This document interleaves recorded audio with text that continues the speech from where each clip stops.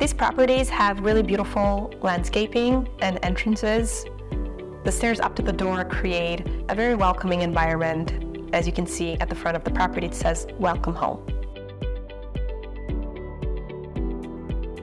Hi, this is Marisa, Bojiuc, and today we are touring a house in Henderson.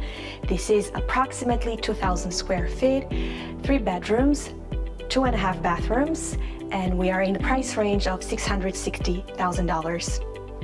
The dining area and the counter kitchen with the island are nicely placed one next to each other. It's almost like a mini storage space. The hallway leads to the first bathroom and then the other bedrooms. The bedrooms are carpeted and the windows are just big enough to create plenty of light, but also offer shade during the day or when it gets hot in Nevada.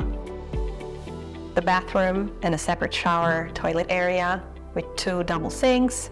It's something that some people prefer, depending on different living conditions. And of course, it's always nice to have an in-home office space or at least another extra bedroom, as you can see here. The walk-in closet is also an extra, depending on what you may need to store in there or design.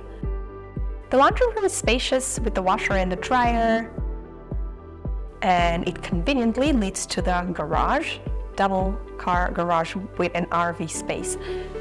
So these properties are rare.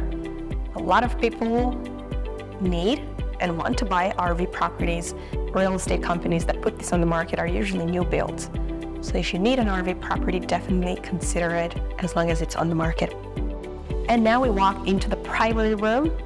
Plenty of lighting, beautiful views of the mountains, and just an open space. Again, plenty of privacy walking into the bathroom, and it has an area for makeup, which is nice. And a walk-in closet.